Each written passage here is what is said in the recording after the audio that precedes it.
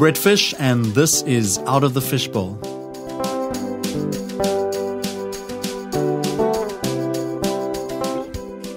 Now, in the previous episode, I spoke about the importance of curiosity and asking the right questions to try and understand why the world is the way it is and how it might possibly change and become a better world. I want to invite you in this episode to hold tightly to that curiosity, especially if anything that I start speaking about makes you feel uncomfortable or maybe starts to make you feel angry. Start by asking why. Why am I feeling that way? What is causing the discomfort? What am I scared of? But then, and maybe more importantly, ask yourself, is it true? Is what BrettFish is saying true? And if so, what does that mean for me and for the world? The first movie I remember watching in the cinema was called The Right Stuff, and it was about a group of pilots and later astronauts. And I left that movie thinking that I could be a pilot or an astronaut. I vividly remember the giant rolling boulder chasing Harrison Ford as Indiana Jones in Raiders of the Lost Ark, which led me to believe I could be an adventurer or an archaeologist, and the guy who gets the girl. Other movies I watched when growing up told me I could be a doctor or a ship's captain, a scientist, or even president. Now, if I'd been born black and watched the same movies growing up, they would have shown me that I could be one of two things, either the bad guy or the help. And the help kind of ranges from slave to servant to butler.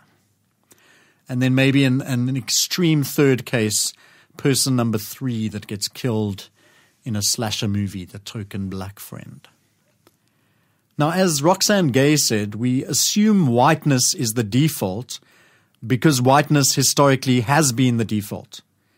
This is one of the many reasons diverse representation matters so much. We need to change the default.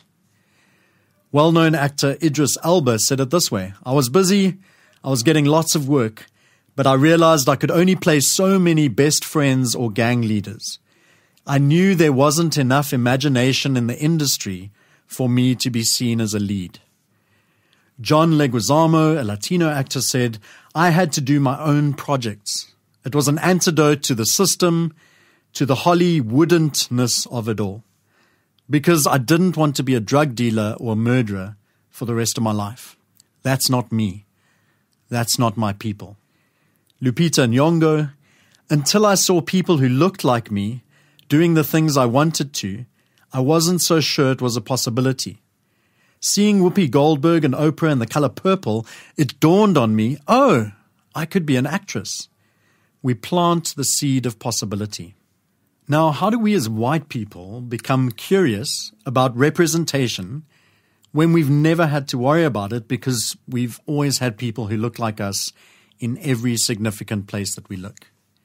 As Chandani Weersba pointed out, without representation, it's easy to think that your voice, experiences, or identities don't matter.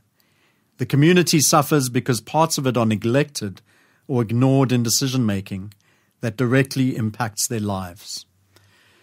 Representation absolutely matters. And so we're going to take a look more closely at it in an episode I like to call Episode 2, It's Raining White Men.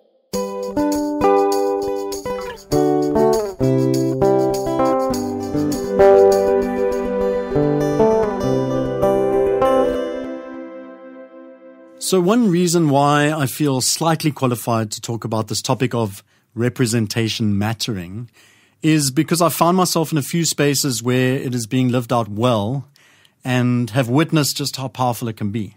So one of those spaces is SCO. I'm on the board of what is called NATEX, the National Executive of SCO, the Student Christian Organization. And I've been there for just about a year, I think. Kind of happened during pandemic lockdown. And so a lot of what we've done has been on a WhatsApp group and Zoom conversations. And one of the reasons that I really enjoy it is because in some senses, it feels like it represents the demographic of the country. And so one white person in a room with a number of people of color. And I'm not the leader, and my voice is often kind of held back. I'm one of a number of people that have conversation, make decisions, wrestle with things. And another reason why I like it is because we come from really different belief systems or styles of belief. So we have very different kind of ways that we think about Christianity, because that is a space where we are Christian leaders. But it's not all the same. Like if you watched us worshiping, if you listened to us preaching, like we have very different styles. And so it's such an interesting space, even just thinking back to last week's conversation on curiosity, of just being there and learning and listening, and how can I learn from people that are very different to me in the way they believe things and do things and think about things. And so it's been such a rich space of learning for me, of learning to lay down prejudice in some ways in terms of people that do things differently to me, because these are incredible people. There's no doubt about that. This is a room full of really amazing people. And so the fact that they think differently about some things really just adds kind of spice and flavor and causes me to not hold on to my style and way of doing things so tightly. And so I found that I've got a lot more space for people doing things differently, and that's just been amazing. And then my part-time job is with an organization called Heartlines. I speak about them a lot. And again, before pandemic, I used to have a boss, and basically Brian was the only person that I knew in the organization. Then suddenly there's pandemic. Every week on a Wednesday morning at 10 o'clock, we started having staff Zoom calls. And that was one of the highlights for me of the pandemic, actually, because it gave me a chance to get to know the rest of my staff team, because we are around the country. I'm the Western Cape rep, but we've got people in most of the provinces. The head offices are up in Joburg, and so we've got teams up there. And so it started with something like 12 of us on a call, and 3 out of the 12 were white people. And it has kind of grown a bit since then. We are probably around about 20 people now, and white people still very much in the minimum.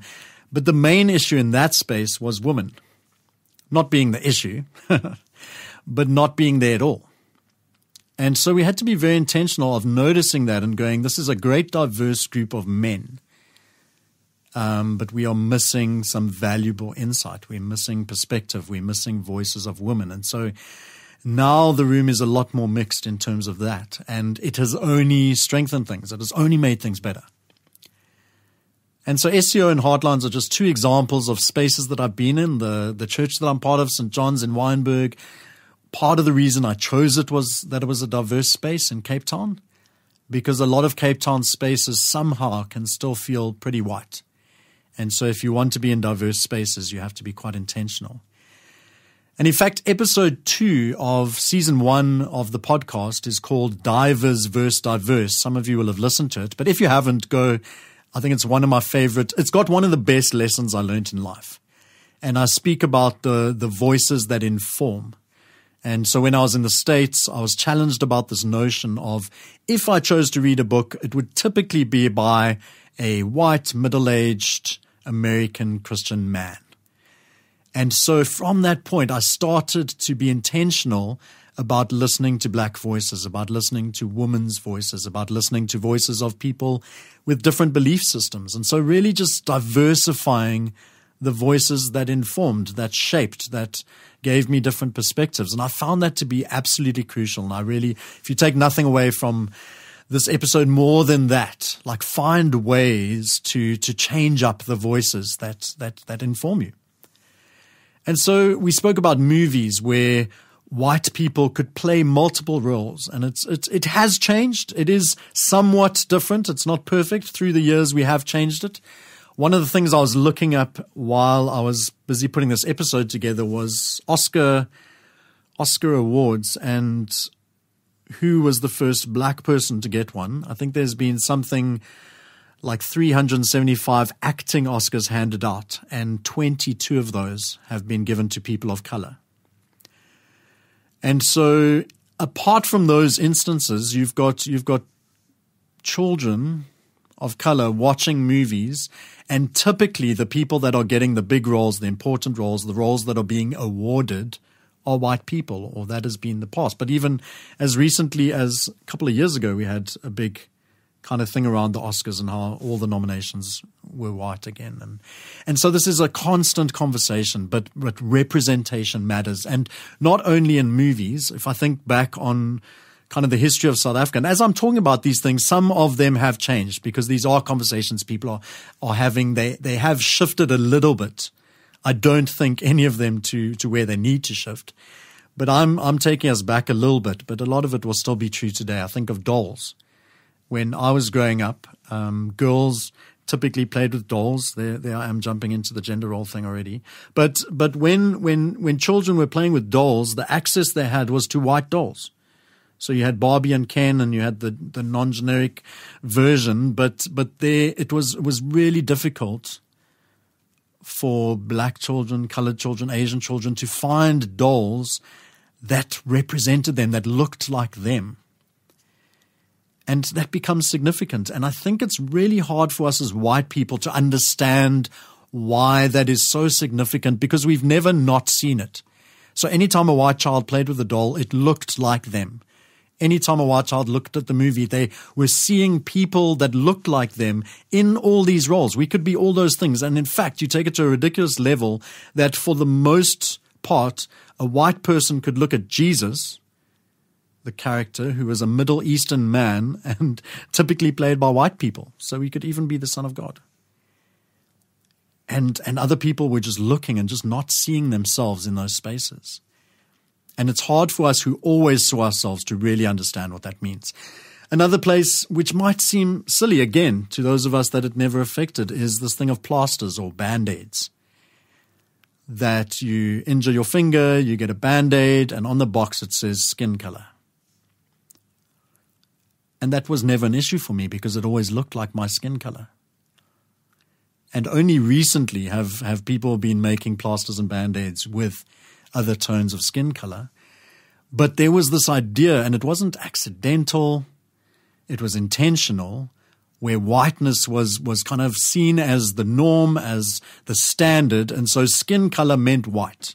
And so when I put a plaster on, it looked like my skin color.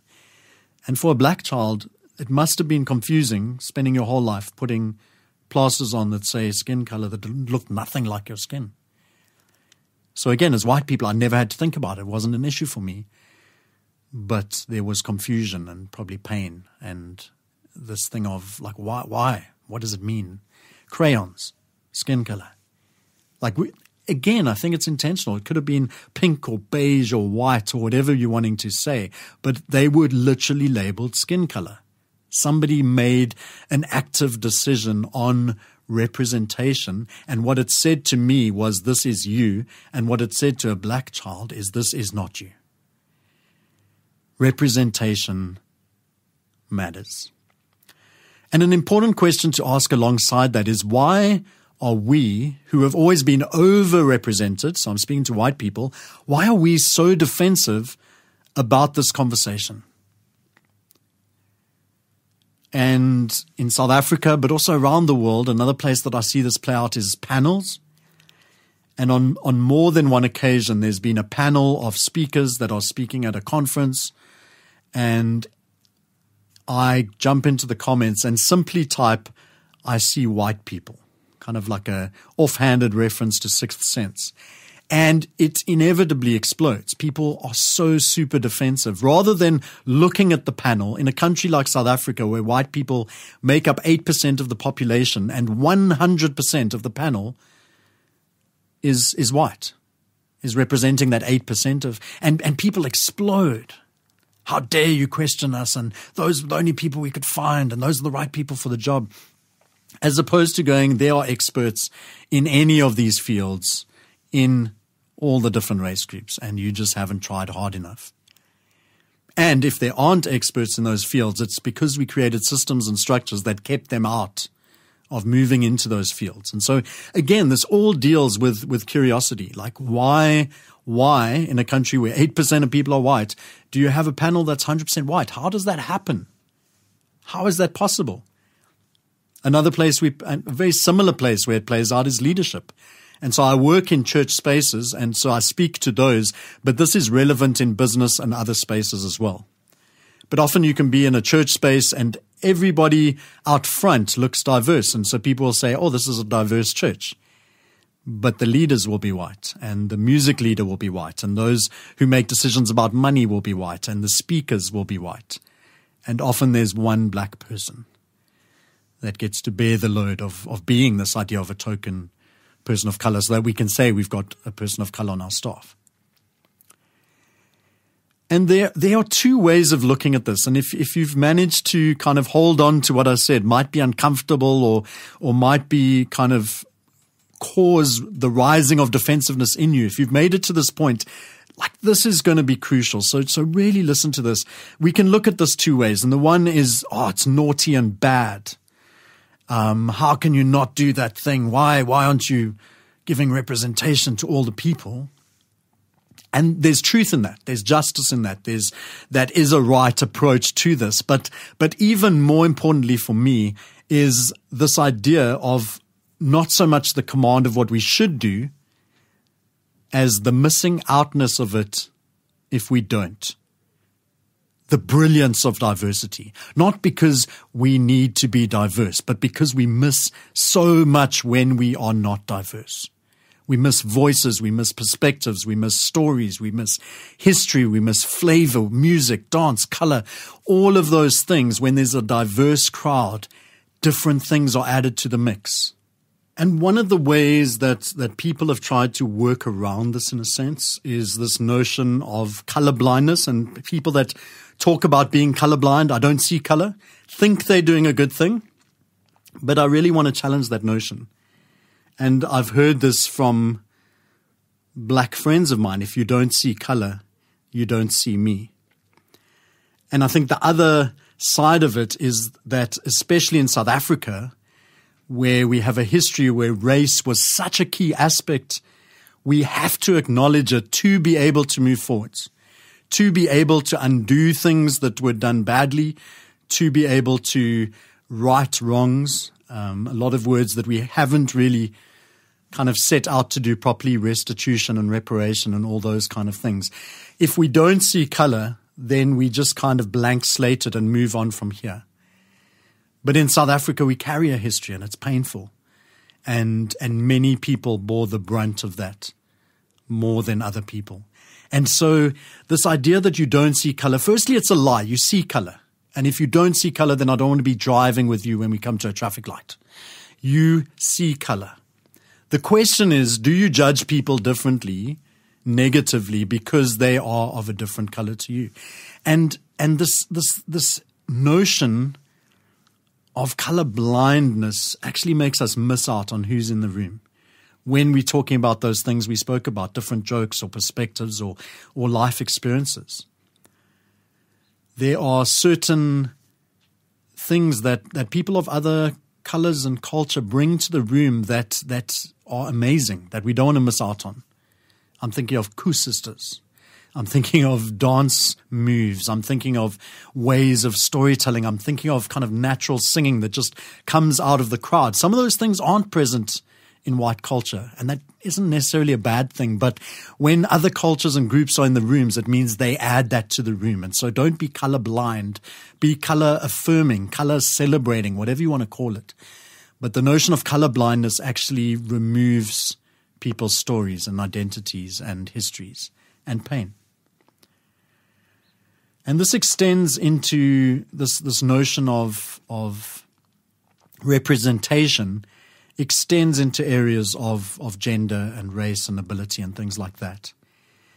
And I remember this advert came for a panel, and it was about women Sunday school teachers. It was a conference for women Sunday school teachers specifically.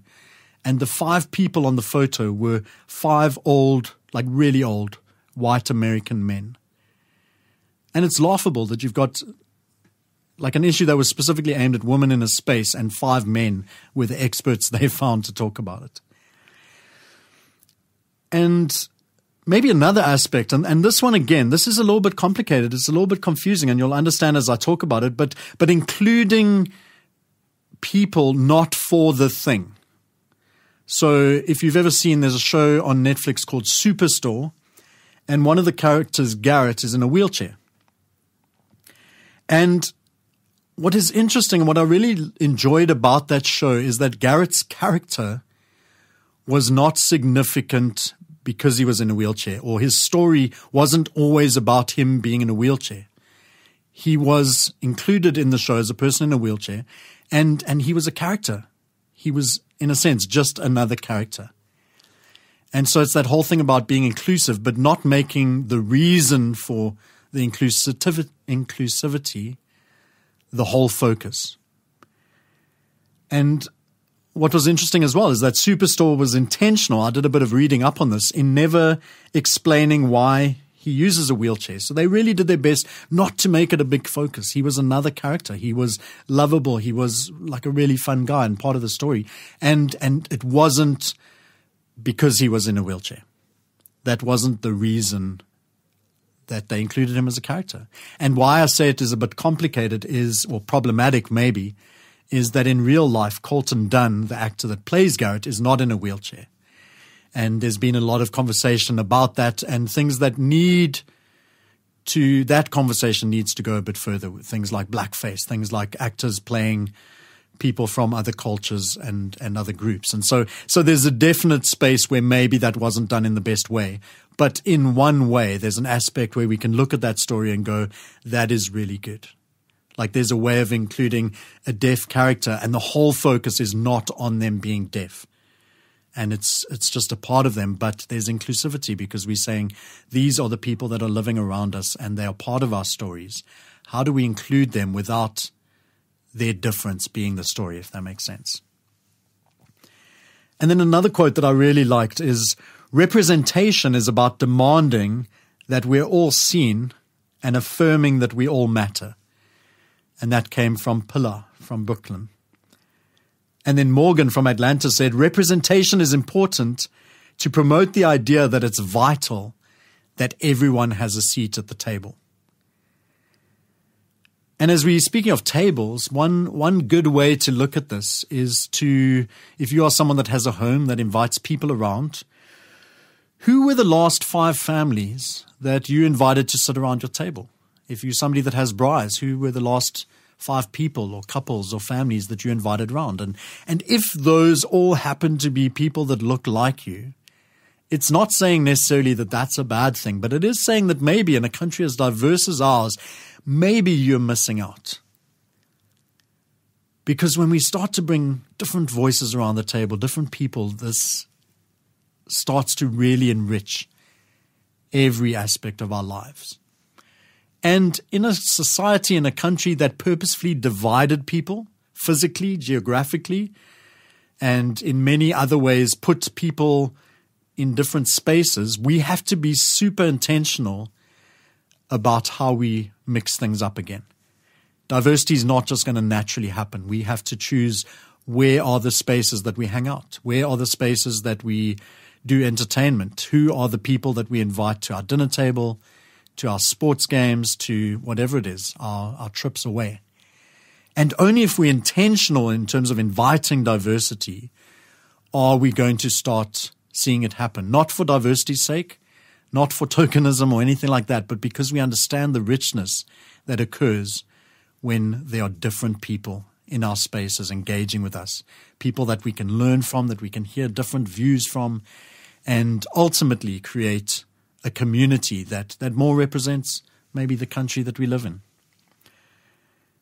Representation matters. And for me as a white person, there's an incredible need for me to do the work in terms of understanding something that never affected me directly, because it was all open for me. It was all pointed in my direction. It was all myself or people like me that were being represented. I need to do the work of understanding what that means for people around me, people that I care about, and how I can, or what I can do to maybe make things better, to help this world be a more inclusive, more representational world. Maybe mine needs to be the voice that speaks up against all white panels, or spaces that are leaning heavily towards whiteness.